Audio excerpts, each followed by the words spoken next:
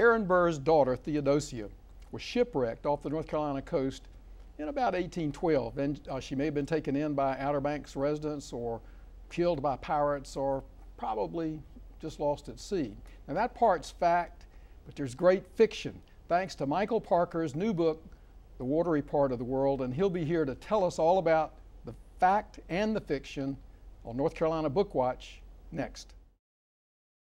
Funding for North Carolina Bookwatch is made possible through the financial contributions of viewers like you, who invite you to join them in supporting UNC-TV, and by the North Carolina Humanities Council.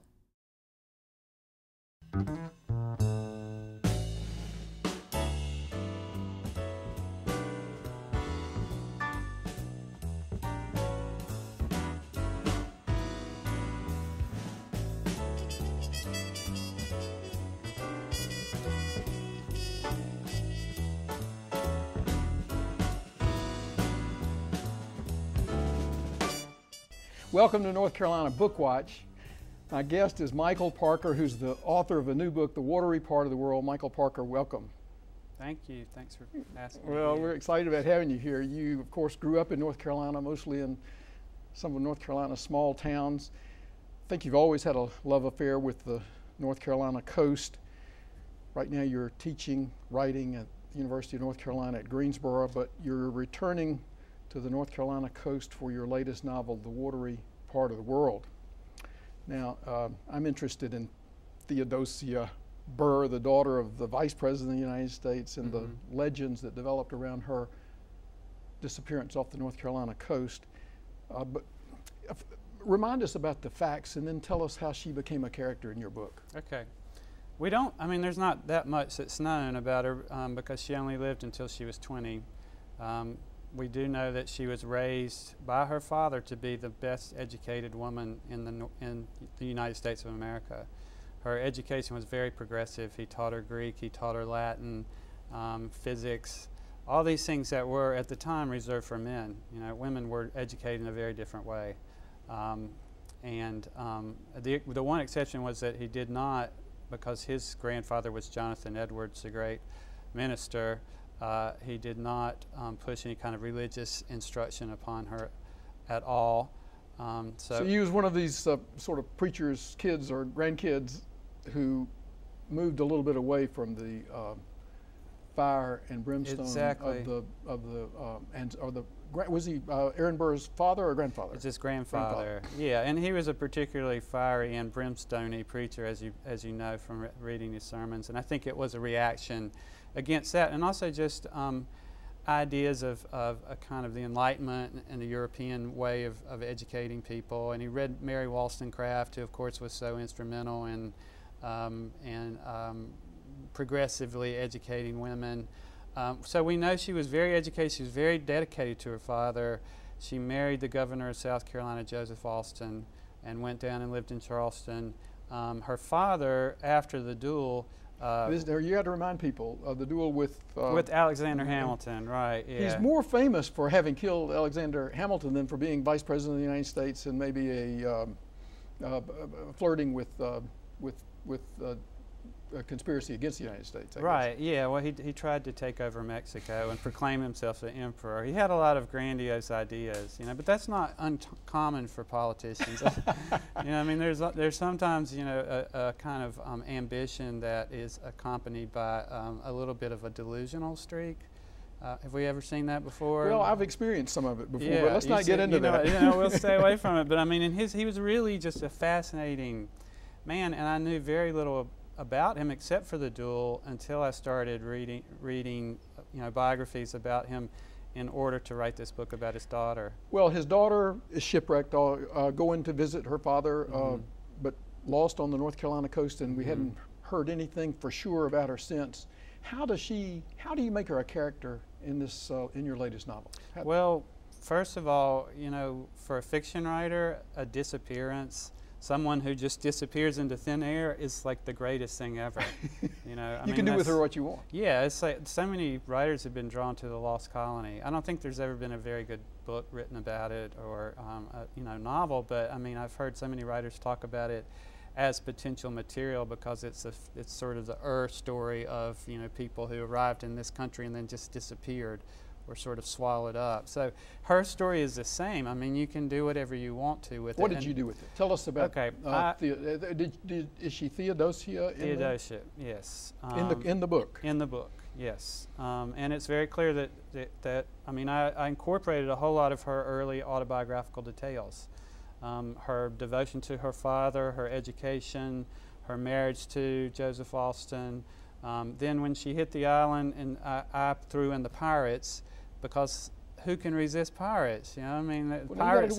Don't tease us. What about these pirates? Well, these pirates. In my version, she was overtaken. Her ship was overtaken by pirates. She was. These are special Outer Banker pirates. They're not seaborne pirates, is it? Yeah. Well, what happened in the Outer Banks, which a lot of you probably know from the title of Nag's Head, is that the pirates would tie a lantern, to the head of a horse and parade it up and down so that the ships would think that that was a light, right? And they would sail toward it. And then, what is it called? Diamond Shoals, the battleground, I mean, of the Atlantic there, the graveyard of the Atlantic. Right. So many of those ships washed up there. Right, and then the pirates would go out, and a lot of times they weren't even technically pirates. They were just people earning their living. That was the way they earned their living, right? They just I mean, technically, I guess they were pirates, but they ferried out and took whatever was on the boat, killed whoever was on the boat, often, and came back. So it wasn't our legend about the Outer Bankers and the shipwrecks off Diamond Shoals and the collection of the results of the shipwreck. It's a benign type memory in which the Outer Bankers say, when they say their prayers, please don't let there be any shipwrecks, but if there are some shipwrecks, let them be here. Yeah, but right. Nothing like murderers and exploiter and causing shipwrecks. Yes, and you're absolutely right to point that out, and I should say that I'm conflating a lot of myths, right? It's not just specific to the Outer Banks, you know. I mean, when I was writing this, I was thinking about Somalia. I mean, I'm a fiction writer. I don't really have to hold to historical accuracy in this case because I'm making it up. So I wanted to make it interesting. One of your pirates, an Outer Banker, who is a mean guy named Daniels, right? Becomes for a moment a leading character, even though it's momentary. How do he and Theodosia get along? Well, what Theodosia does is when she's captured by the pirates. Captured, right, she feigns insanity, and he, even though he's ruthless, respects that to be. He says he's going to spare her because he thinks she's touched by God. He's kind of a godless man, but on the other hand, he knows that, you know, because she's in that condition, that he can't bring himself to do what he would to someone who didn't come across as insane. So instead, he brings her on the island and just sort of places her in the care of the people that that the whole population of the island whom he controls. This is in the early 1800s, about 1812, 13, 14, and you give us a hint about you give us a report about how she makes her way and becomes sort of a permanent resident of the Outer Banks. And then you take us to close to modern times. Right. And how do you relate, to tell us how you bring the Theodosia story into something that's closer to our own times? Well, first of all, Theodosia is taken in by one particular person whose name is Watery, and he kind of takes care of her, and they end up eventually marrying and having some children who then turn out to be the descendants, the ancestors of the people in the more contemporary part of the story. So it's really two stories that I put together.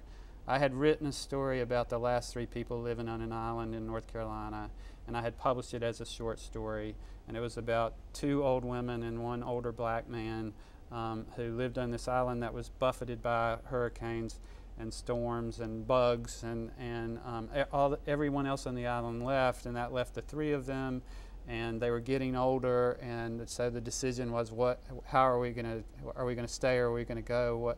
What's going to happen to us? So then these two stories I put together, because I'd written this other part about Theodosia, which really wasn't happening. I couldn't get the language right. I couldn't get, I couldn't figure out how to make it work. It read like the worst kind of historical fiction, right? I mean, very leaden prose, and the dialogue was bad. Well, you sure livened it up. Well, maybe the pirates helped. The pirates always help. Yeah, just let a little pirate in and well, this is this is really interesting to me. And so as far as historical fiction is concerned, I'm going to call it modern. It's close to being modern. Part of it is also based on a few historical facts. Right. And so tell us the facts that inspired you to write this story about the three people, the last residents of an island that used to be populated with a strong working town. Really, that's all I knew. I mean, that's all I knew. Well, you tell us about the island, what in the time period. Well, I can tell you about. I mean, I can tell you that it's based on Portsmouth Island, which I never mention in the book because I don't want people to say, "Oh, Portsmouth Island is not like that. The church is over here, and the post office is over here, and those three people." It's not Portsmouth Island, but it's inspired by. It's inspired by Portsmouth. And what was the real Portsmouth Island story as you remember it? As I remember it, there were three people left because of all the storms, and those three people were two elderly white women who were not sisters. I made them sisters in the novel, and an older black man who actually, in fact, took care of them. And there was still, even after all these years, and just three people left on the island, a kind of racial hierarchy, right, obviously, so that he was subservient to these women, as I understood it, as the story was told to me. But as a novelist, you hear these things and you don't want to ask too many questions. I mean, I'm not... You didn't want to be bound up by the real story, you wanted to be unleashed by that story. I want to make... my job is to make stuff up. So I didn't, pry, I didn't prod, I didn't say, well, what was this man like and what was their relationship like? And I'm sure that, my version of it is wildly different from whatever happened. Well, I think maybe the most interesting part of your book are these characters, these three characters. There are other characters who are also interesting. But since we've just got a limited amount of time, I want you, if you will, to just give us a character sketch of these three people who are the last fictional survivors in this fictional island off the North Carolina coast. Okay. As I said, they're two sisters. The younger one is named Maggie, and she's a bit of a romantic and a bit of a mess. I mean, she falls for this guy, a fisherman who comes over, who's 15, 20 years younger than her, and this happens early on in the novel.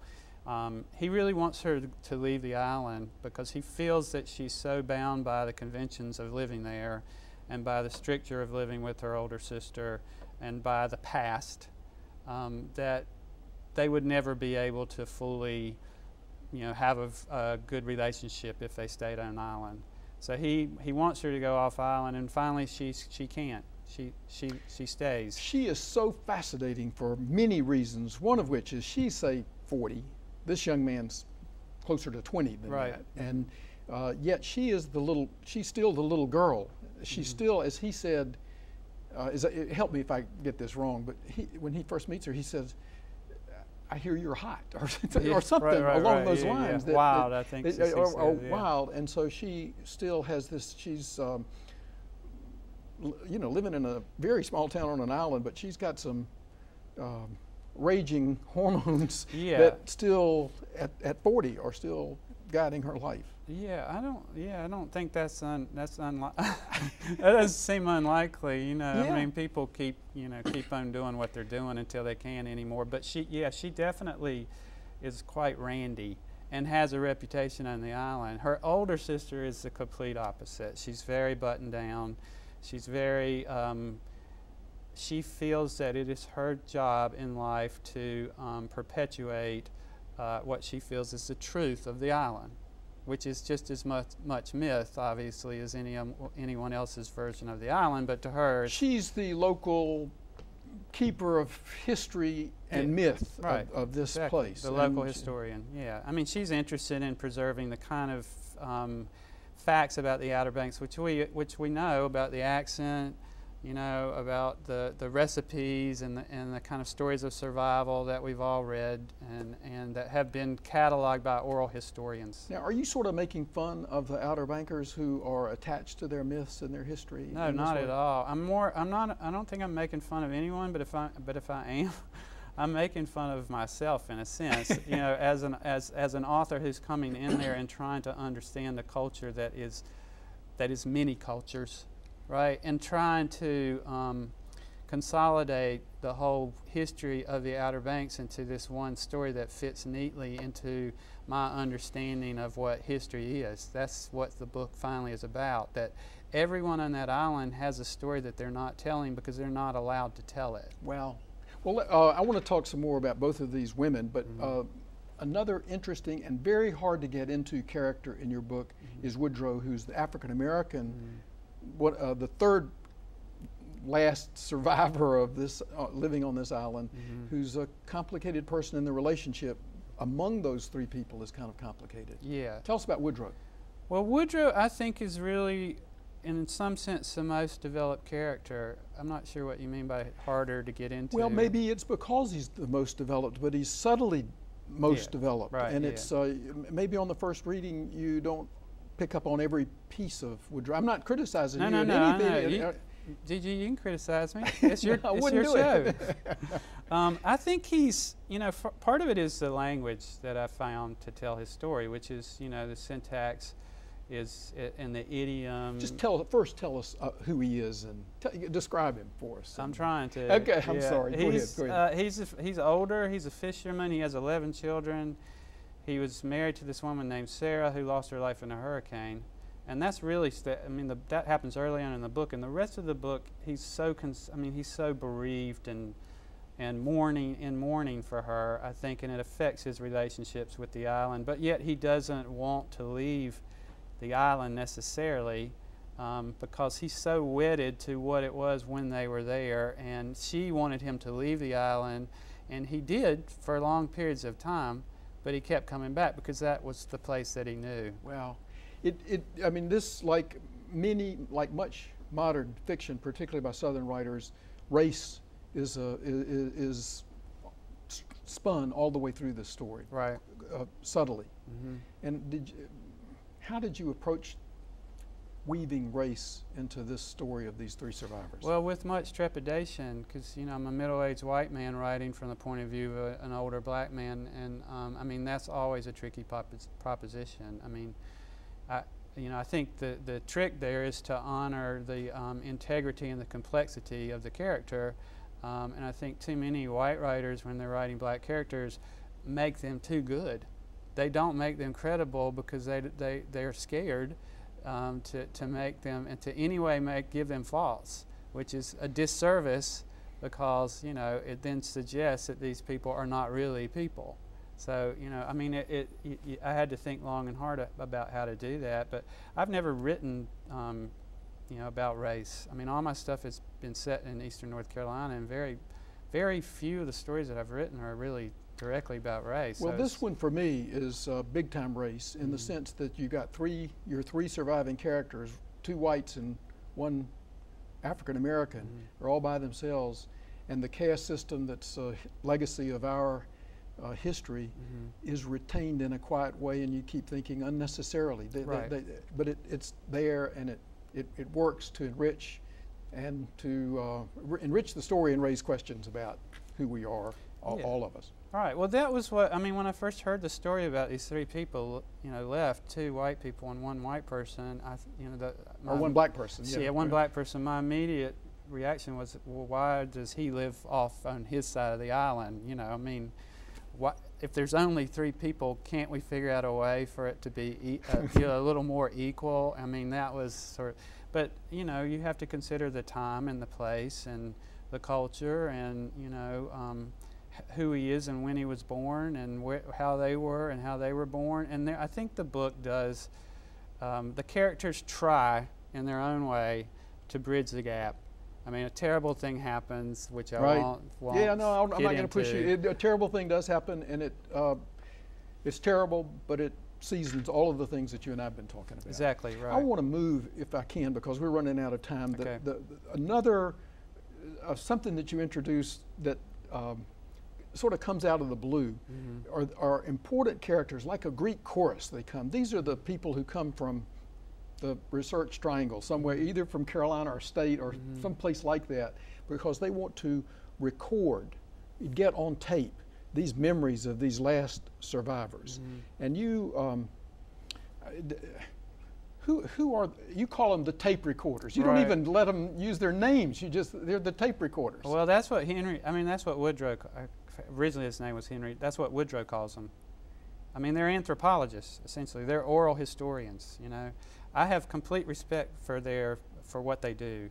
On the other hand, there's a sense that oral history is more authentic and honest than written history, and I think that's definitely true. All right, if you have one person writing the history of a place, then that is of more value than, individually these voices telling what their lives were like. But on the other hand, I think a lot of times what happens is oral historians ask questions in such a way that they elicit answers that they already knew. I mean, they're fishing for, their vision of a place to be ratified, and they have a lot of power in the questions they ask and in the way they ask the questions, just like you do, right? I mean, you're an oral historian. Unfortunately, I can't control your answers. That's true, because I won't let you. But I mean, you see what I mean? No, I do. They have a lot of power. And I think one of the things that you do very quietly in this book, and it's fiction, and it's not meant to make any strong points, but what you do is you raise the suspicion in me and in every one of your readers, well, hey, maybe oral history is not as authoritative as we make it out to be. It is subject, just like every other kind of history, to who's telling it, and who's asking it, and who's doing the research, and where they go to do the research. Exactly. That's exactly what I meant. And if anything, I said earlier I was sort of making fun of myself. I mean, I guess my role in a way is, as novelist, is as a sort of oral historian who is isolating these different voices and getting them to tell their stories, but also aware that there's a story beneath the story, that there are many stories that are beneath the stories, that any of these moments in these people's lives could be selected and distributed in ways that would open up a whole different version of what happened on that island and what it was like to live there. And then there's the island itself, which is, shifting away. I mean, their lives, the way they understand their past is shifting just like the island. Wow. I could talk about this book all day. It's just rich and full of all kinds of topics. And as every time I look over it, I've got more questions, so you might have to come back. Okay. But you teach writing. Yes. And before we stop, tell us, just in a word or two, how do you teach great writing? How do you make a great writer? Well, I don't set out to make a great writer. I set out to make a great reader, really. Someone who reads really well and carefully and the right sort of stuff, who can then take what they read and apply it to their work in a way that is of use to them technically and thematically. So I don't think you can, I can't just sit up there and say, do this, do that. I can read a book with them. I can read Moby Dick with my students and say, this is why this book is wonderful, and this is where I myself stole from this book. The title of this book comes from the second line of Moby Dick. Wow, wow. So, well, as you let me put the question to you this way. Maybe I think of a great football coach as someone not who just teaches, but someone who can early on identify the potential talents of a writer. And I wonder, when a class gathers and you get your first paper, do you know right away that those who've got potential and those who might but probably don't have potential? Yes, I do, but I mean, potential is not actually what makes a writer. Finally, it's perspiration and determination and perseverance. I mean, I've seen a lot of students who I thought were way more talented than I am, and they did not go on because they weren't hungry enough, and they weren't willing to put in the time and the effort it takes to revise and rewrite. A football coach would be able, I think, to ask the question better. What a football coach does with someone with great potential, and the drills and the coaching and what does the writing coach or the writing teacher do with someone who's got potential, both to bring out the skills, the potential skills, but also to infuse them with that spirit of determination and drive? Well, I think the analogy's just a little bit faulty, because the football coach has them every day, and he can make them come out and work them, work through them every day. I mean, they have to want to get better. They have to want it. And the writers are a little bit less driven. Well, some of them are. I mean, some of them are wildly talented, but just lack the drive and the determination to do it. And if that's the case, I can't. You can't make someone feel what they can't feel. Well, thank goodness somebody got hold of you and made you the great writer that you are. Thank you. For this wonderful, imaginative book, The Watery Part of the World. Michael Parker, it's just been a treat to spend this time with you. Thank you so much, TG. Well, we thank Michael Parker, the author of The Watery Part of the World. We also thank you for joining us and hope that you'll be with us again same time next week when I'll introduce you to another one of North Carolina's great writers. See you then.